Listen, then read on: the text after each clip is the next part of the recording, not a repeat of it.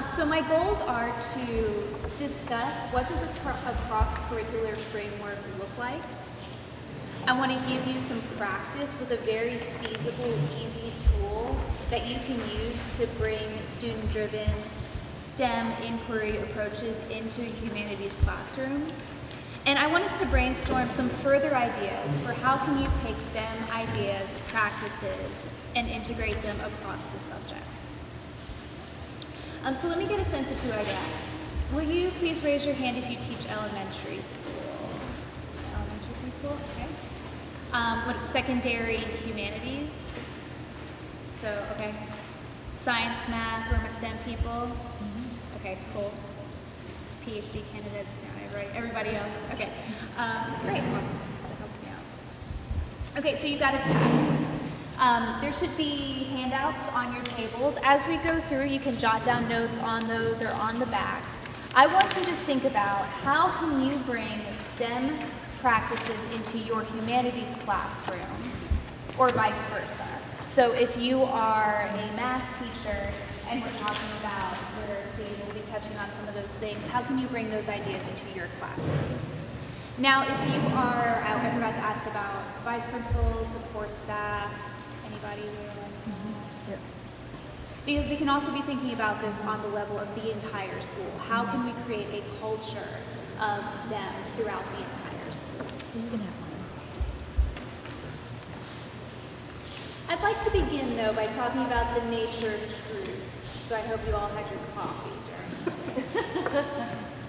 This is an important thing to consider when we're talking about cross-curricular things, is what does it mean for something to be true in your classroom versus someone else's? So tradition says that the humanities are all about that subjectivism, while the natural sciences, are what we would call STEM, are empirical, they're objective. So the traditional idea is that the disciplines are separated not just by content but by approach. And I like to challenge that idea, and I know a lot of other teachers that like to challenge that idea. So take a moment, talk with the people at your table. If you're not at a table with someone, find a friend. In your discipline, what is truth, and what do we have to determine that something is true? If you teach more than one subject, pick your favorite. I know, I'm asking a lot. It's a big discussion. Okay, so take like 2 minutes and then we'll share them. What is true? I teach science, so we use the scientific method to determine what is. Were there enough handouts? Yeah, I took an extra one for another teacher. Oh, okay, cool. So when she says what is true, and what, to me, I think about things that I can touch, and I say, okay, this is a rock. Tangible. It's tangible. I can touch it. It's a rock. If I have to test something and apply or test a theory and use the scientific method approach, then I think about what is truth. Is it true or is it not? But we also have to discuss, it may be true at this time based on the information that we have. This is why things have progressed, because at that time that's what we believed as to be true, and then later on we find out with other evidence and things like that. So when we have things that fit in that category, I refer to them as a theory. I say, so is it true or is it not true? And if it's either or, then it's going to be true or not true unless proven otherwise. And then we think about a theory that could possibly someday down the road be proven. And to be honest with you, there isn't much difference. People say, oh, it's not the facts. It is. Your conclusions, in fact, you would say that you go a step further inside. Okay. All right. Who would like to share out about your subject? Tell us, how about name, the county you teach in, subject, and what is truth in your subject? Yeah. I teach in Cumberland County, Carolina, at Arkansas School. I'm actually a social perspective of analyzing those sources. That's the thing students have to do. So they're supposed to actually make subjective and objective decisions based upon the type of sources, whether it be letters, diaries, artifacts. So. Fabulous. So for those of you who might be close to the water, in social sciences, history, what was your name again? Matthew talked about the idea of using primary and secondary sources, of analyzing those sources, of using that as evidence. That in the social sciences is how we determine what is true. Fabulous. Others? We've heard from a humanities. Can I hear where are my science and math people who are like, no, it's not the same. Don't try to tell me that it's the same because it's not. Yeah, I think humanities helps the sciences understand how language works, how perception works, how we sort truth, how we sort evidence. It's very difficult to, it's impossible to do science without language and communication. And what we deem to be true now may not be true later. Based on the evidence that we currently have. Right. Things are always changing and evolving. Truth is in flux. It's based on the evidence that we have now, but maybe not later. And she made a great point. She talked about biases based upon cultural belief and who the person is at that time and what they believe to be true. So I thought she made a good point by saying that to the team. Yeah, cultural bias. Who we are impacts how we receive information and what we do with that information. And that's true of our students too. So I'm teaching a text that could mean something very different to my students depending on where they're from, what their parents do, where they were born, that sort of thing. Oh, yes? If I could just pitch in for the one good thing that engineers and scientists have though is to do controlled experiments and to gather data. And of course, measurements change and get improved, and theories can change because of the experimental results. But that's something that for a person like me who's been leading a whole life in the engineering area, truth is really what is provable. Yes, right, exactly. Which is a little different. Understanding too that what we think is true today, an experiment years from now could prove it wrong. But Yeah, good. Right, so the idea of experimentation, of and replication. controlled experiment. Control, right? The idea of having a method for arriving at the truth, which then of course can be subject to revision. Raj. So I teach also in the area of business and entrepreneurship, and one of the things for me that has been helpful with the students that we work with is the idea that truth lies between knowing what you know and knowing what you don't know. And I guess that integration between the sciences and the humanities helps us kind of bridge that gap. And it's really borrowing off of this quotation from Thoreau that got from Confucius, that is, to know that we know what we know and that we do not know what we do not know, that's true knowledge. And the fact that the word true is in there kind of reminds me of this intersection again. So the idea of the acceptance of uncertainty as part of what can be labeled as true. Yes, ma'am. My name is Estella Johnson. I teach in Scotland County at middle school. I teach social studies. And for us, I kind of agree with him. Our truth can move in a sense. We know when Martin Luther King was killed. That's a fact. I feel like that's our strongest truth, the things we know that are fact. We know Abraham Lincoln was killed, those things. But why they were killed, who killed them, our truth can move so many different ways. And you learn through archaeology, through time, maybe what we thought was true wasn't true. And you learn new things and new facts. But a lot of it is perspective in social studies. In our classrooms. So in the literature classroom, we say that because language is fluid, it's always changing, truth is dynamic, right? It changes. Reasoned, peer-supported evidence is needed to say that something is true. And this gets into the control and the replication. And if someone else reads it the same way and can pull the same evidence, well then that leads well to your argument. Truth is created collaboratively by the author, by the reader, by the critic. It's a process that involves multiple people. And then finally, truth exists in multiplicity and ambiguity, right? So the text might mean this, or it might mean both at the same time, right? And that's the sort of stuff that drives you STEM teachers crazy, where the kids that are really STEM-minded, that they're like, no, what is the answer? Just tell me, right? In literature, we embrace that uncertainty as part of our truth. So when I was interning in the genetics lab, I got to get a glimpse at what truth means in the sciences. And I think you'll see some similarities, including the sweater that I'm wearing in the picture. I didn't notice that, but I was actually embarrassed for the same sweater. Anyway, so in the sciences, because there are so many unknowns, truth is still dynamic. And thank you, my science people, for contributing exactly what I thought. Reasoned, peer-supported evidence is required, and truth is created collaboratively through people who experiment and replicate and publish and revise, right? Everyone works together. Okay, so why is all of this important? And this finally brings us to the idea of multiplicity and ambiguity. Again, people in the sciences and maths maybe not as comfortable with that.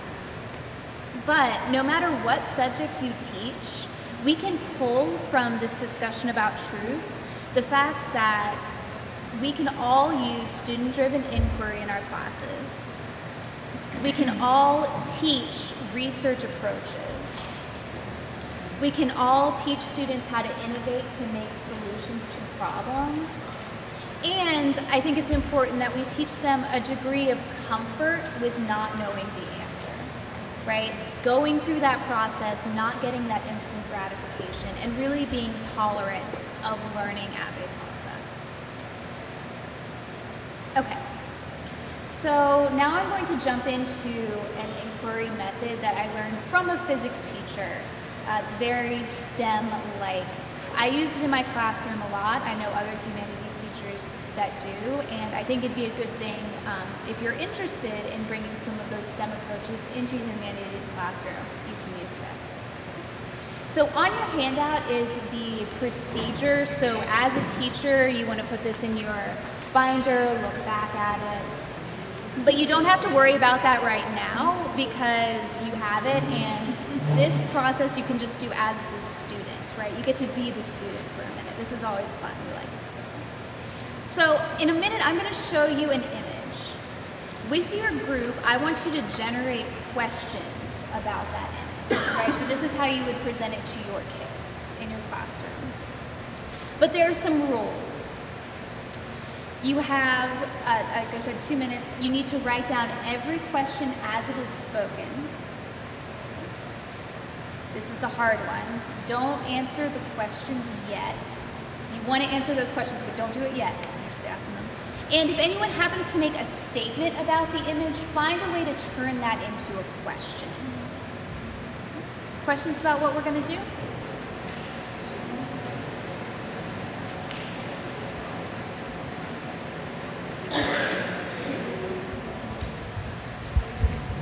Why do they look like zombies? Why does the scientist look so interested in the background?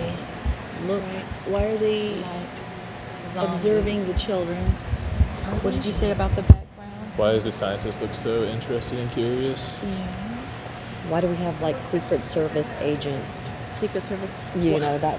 Why is Donald Rumsfeld laughing in the background? Yes. Rumsfeld in the picture. What are some questions that you have? Who wants to start us off? Questions about this image? All right, hold on. There you go. Okay, I'll start from the bottom. Question number 10 was, why is there a creepy government overtone? All right. Very nice. Do you want all the questions or Just 1, 2, One or whatever two. you want to show. one question was, what is the implication of eating the corn on the health or the bodies of the individuals? And the other one is, what are these genetic biohazards they're referring to?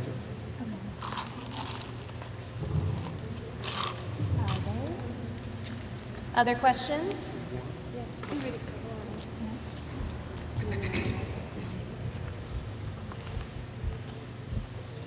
First question is, why do the kids look like zombies? That's the first one students asked. Just so you know, yeah. Yeah, I wrote them back down as a kid, sorry. No, that's perfect. Okay. Second question is, why do people behind the glass do not look like zombies? What's in the corn? What's written on the corn? Is this a biased picture? Why is the Secretary of State laughing at the kids? We assume that was Secretary of State. Okay. All right. There's only one. Anyone else? All right. Very, very nice questions. So you would do this with your kids. You would talk about the questions. And then this is the next part. You are going to select researchable questions from your list. So again, you would talk them through the criteria. I want you to pick 1 or 2 questions. They need to be complex, so not just yes or no. They need to be researchable, so something you can look for and find out. And they have to show some potential for gaining knowledge. So something you're going to discover, clarify, quantify, define. So take a moment or 2 with your table. I want you to pick at least 1 researchable question. And if you don't have any that you think are researchable, you can revise until they are. Places across the U.S. and the world. Yes. So what's the interaction? Yeah, between agriculture, business, and the government. Yes. And you'll find that there are single corporations that own everything and have little satellite businesses.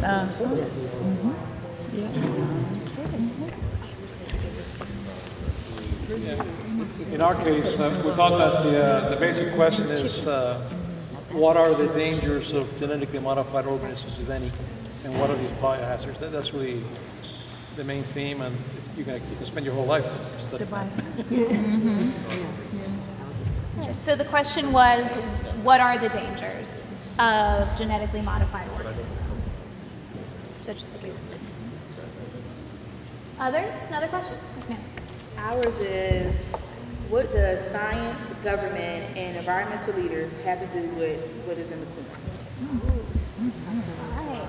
Good question, especially for social studies people, right? What do these government leaders have to do with the zombie corn that we see in the image? The zombie corn.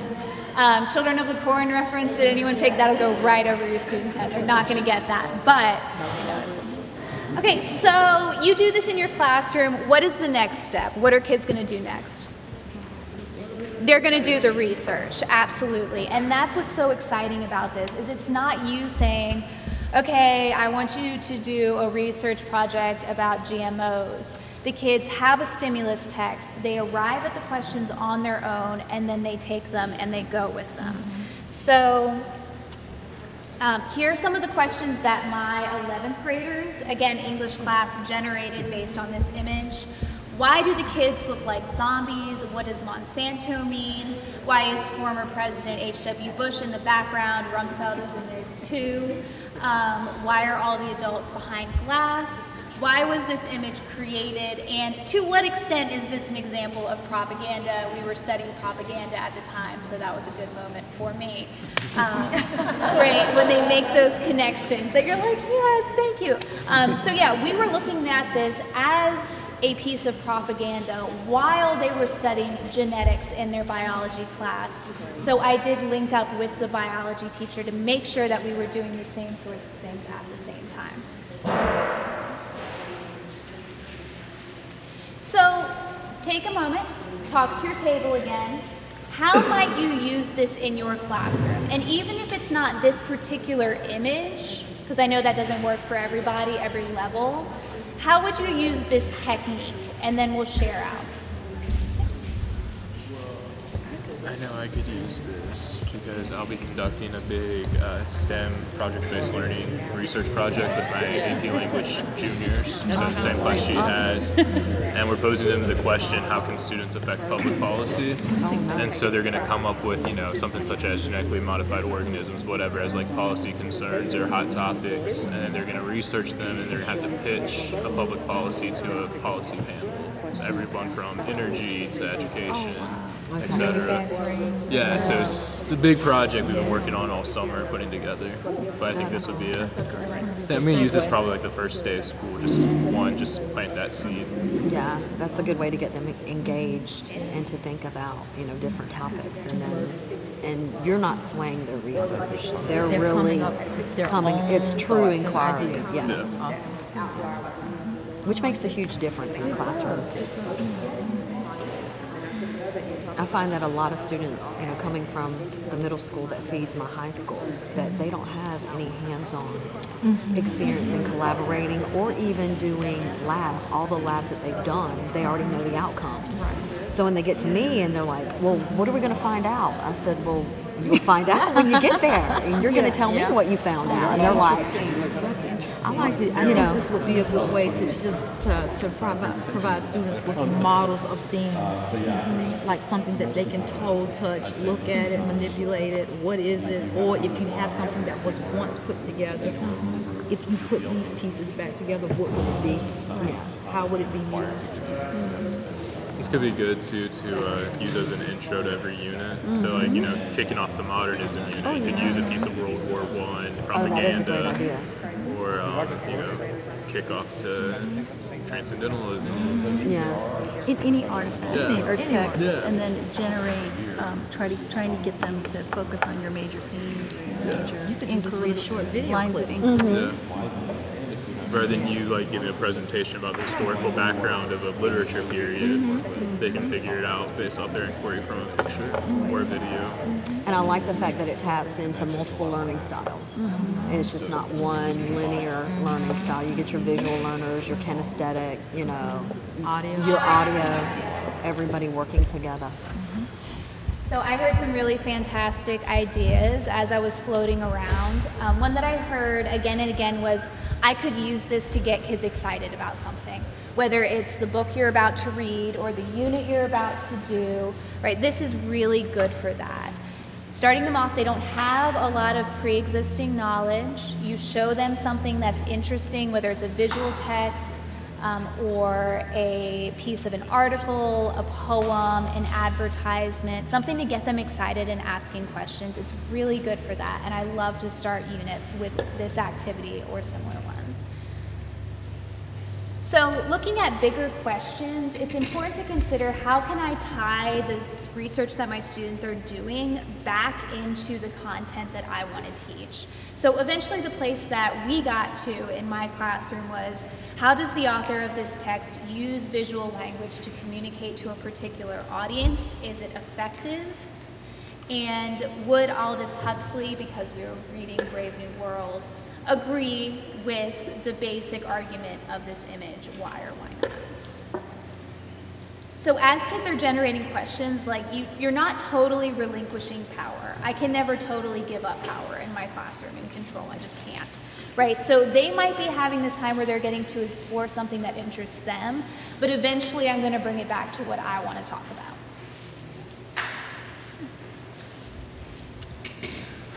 So to kind of move on from that and look at bigger picture things, my humanities people, definitely check out the American Library Association. They have amazing lists of texts that have scientific themes. So they're fictional, but they relate to the sciences in some way. There is a link there, or if you just go to the ALA website, they have the lists there.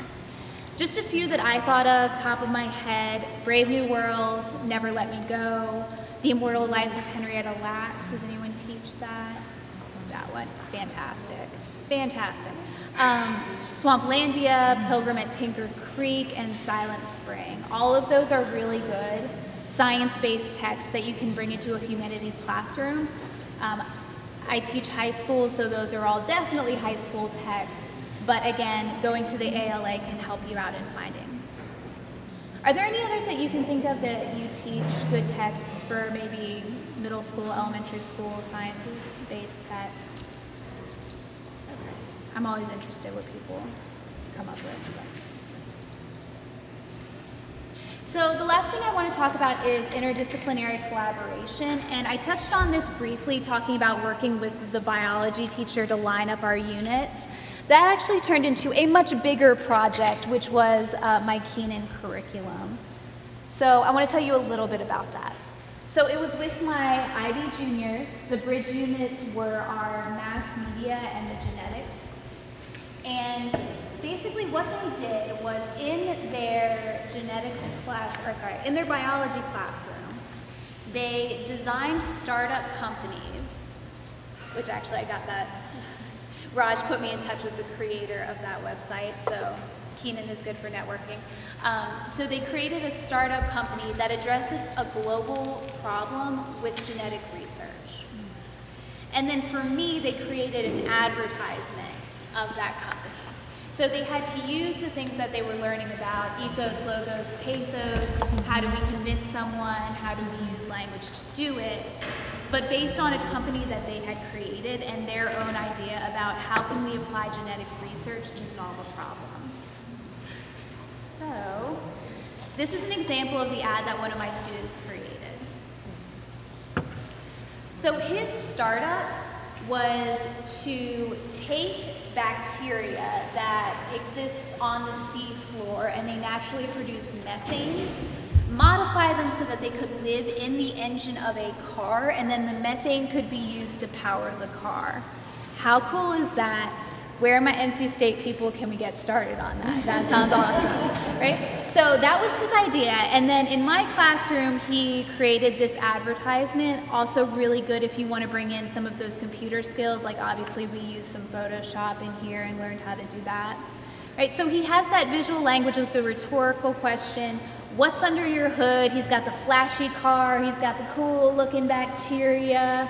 And then at the bottom it says, at Envision Motors, we use modified deep sea bacteria to increase horsepower and dramatically cut emissions of all of our engines.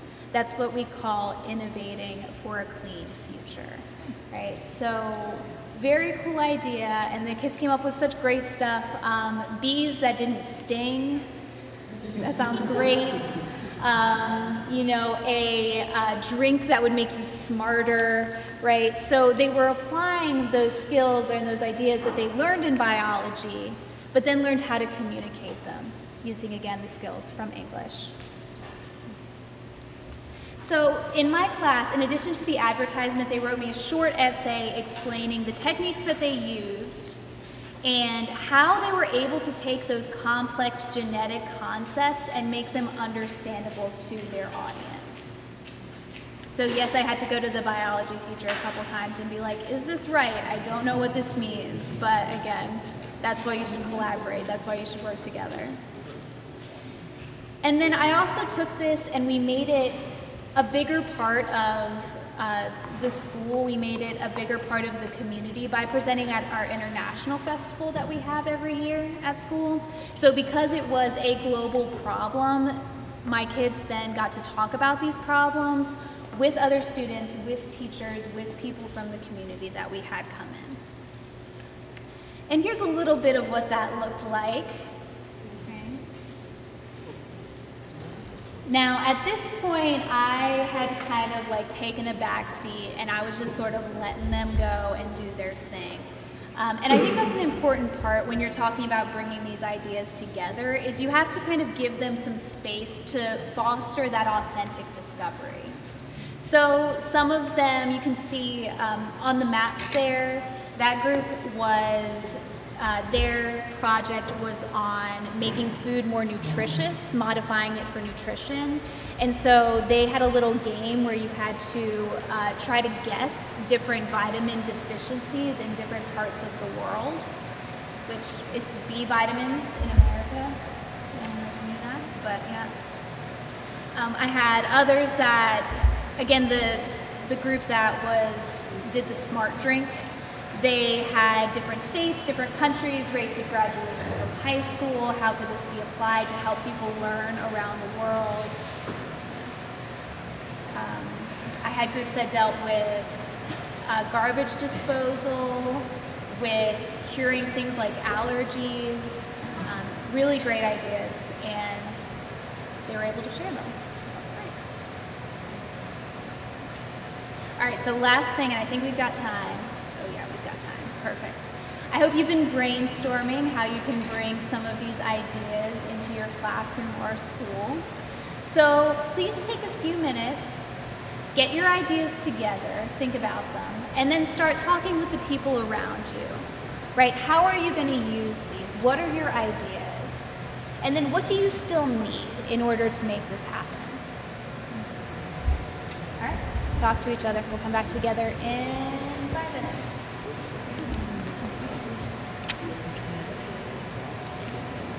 I need time. Yeah, you do need time. And then you need somebody to collaborate with. I was going to say You cannot willingness do to it by collaborate. yourself. I need time and willingness of my Cross-curricular. colleagues. Cross-curricular. Yes. Because it's just there's no opportunity. Yeah. Yeah, because I got to teach in an IB program for 1 year. Absolutely loved it. And so my goal has been to do more of my ELA from that focus, where I am doing it from a humanities approach, which the IB focuses on. So I want to do more of my ELA work using the social studies and the science, but trying to get the science teachers. Science and math people do not want to work with. Really? They really do think it's two different worlds. They think it's math and science and social studies and language arts. I mean, it's not personal. It's It's not. just they don't have much background. They don't like those subjects. You know, so it's. I think it depends upon one level, the year of teaching level. How long have you been a teacher? That's a big What your foundation was when you came into teaching. Were you encouraged to collaborate? Were you encouraged? Exactly. Because as a first year teacher at the school I taught at, that was an expectation. It's an expectation. We had a common planning for our grade level discipline, and then we had common planning, of course, with all of the other. Right. So that way we had collaboration between everybody, and we say, oh, you're doing this. Well, I could tie this into this, and we could do this together. Which is what I did with ID. Yeah, we had to do with that. And our principals were in our classroom every day, multiple times a day, walking through every classroom. So when we had our faculty meeting weekly, and they said, want to oh, see that. Angela, I like what you were doing in your class. Will you share that with everyone else, and how you and whomever are collaborating. And so everybody was always feeding off of everybody else's energy. Positively. Exactly. Yeah. And that encouraged we did grade level collaborations. We did, it was just interdiscipline. We did everything. And what you saw going on in 8th grade, we were like, oh, well, okay, you're learning a portion of this in 6th grade. When you get to 8th grade, you'll learn it on a deeper level. What kind of thing? We did all of that. And we always shared that in faculty. It became, you were not going, oh my gosh, I got a faculty meeting. It was like, oh my gosh, I wonder what we're going to talk about today. You know, who's going to be highlighted today. And all of that was always promoted, encouraged, and when you have that kind of environment, you're more willing. You're not separate. You're not, oh, we're sciences, or we're math, or we're humanities over here. You guys are talking about school culture. Yes. Yeah, because that makes the big difference in the willingness to collaborate, I think that's the biggest and people difference. making time to do that. Absolutely. I think it's, do they function as separate departments, or do they function as interdisciplinary teams? Yes. Yeah. And it also depends upon your schedule. How are you scheduled? What timeline are you in? Yes. That's right. Because I've moved to high everything to school, do. and it's not like that. I don't have common planning with None. my colleagues who teach the same subject as me, much less anyone else.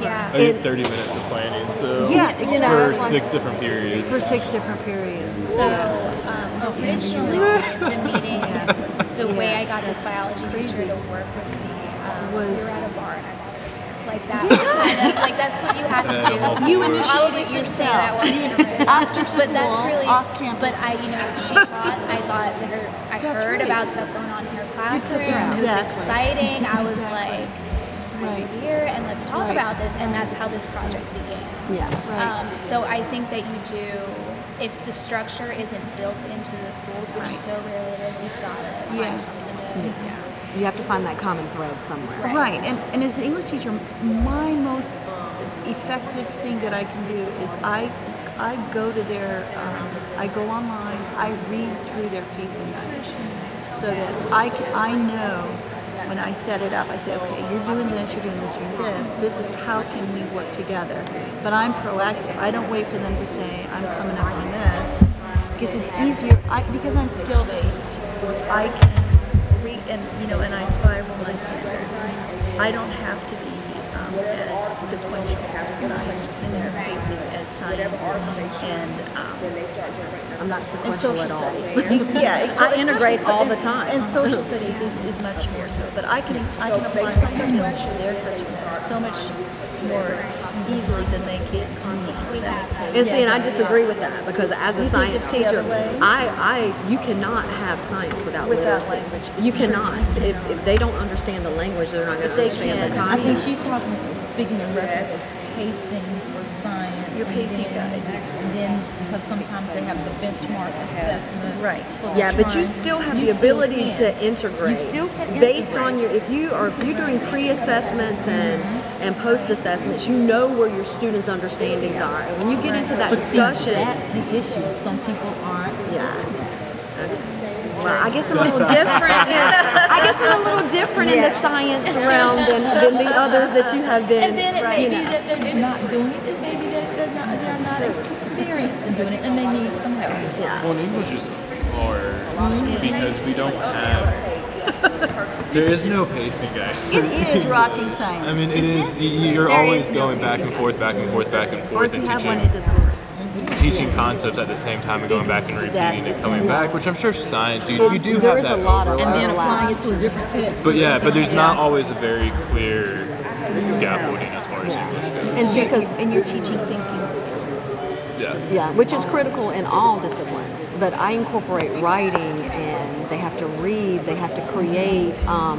My students created a children's book on the rock cycle. That's great. And they had, and we took it to my kids, my personal kids, elementary school, and they used that as a teaching tool. And the elementary students evaluated the content.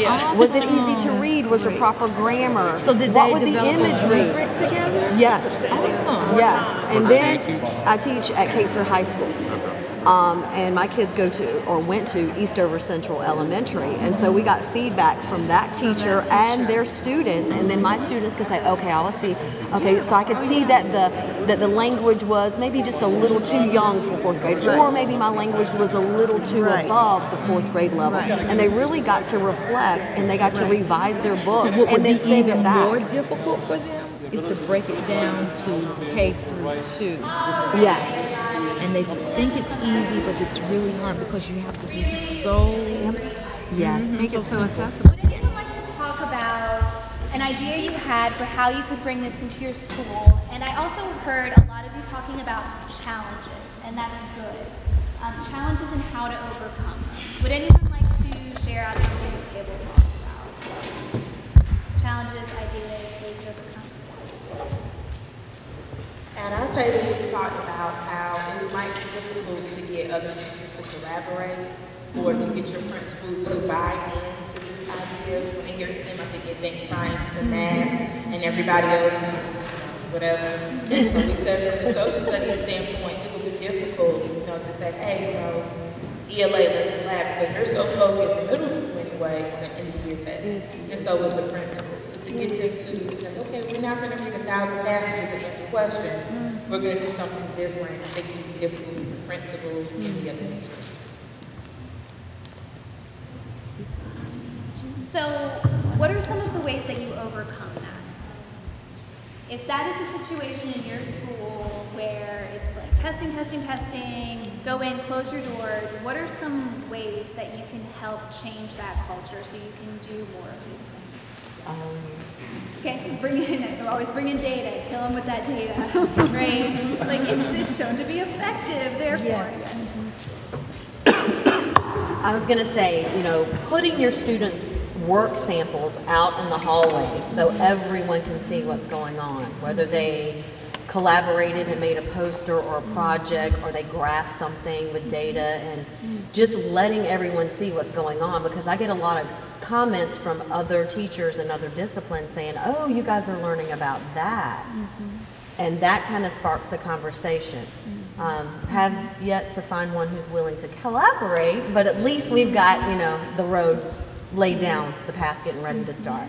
Yeah, just keep trying, and that is a great thing. Putting work out there on a bulletin board, in the hallway, so that people are walking by, they see what you're doing, it looks cool, they want to talk about it. That can be the beginning of a collaboration. Yes, ma'am. Also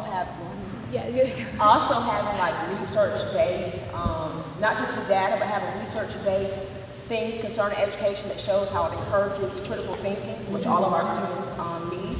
And so with the critical thinking piece, that will help to improve some of the data.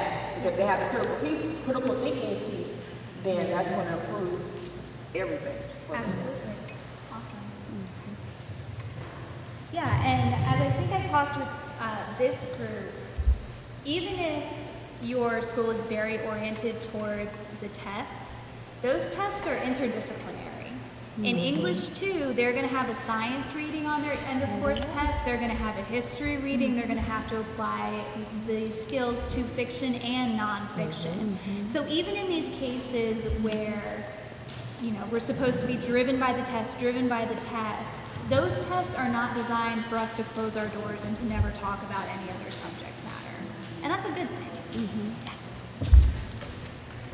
So I think the secret is to identify an area. Start with a single one.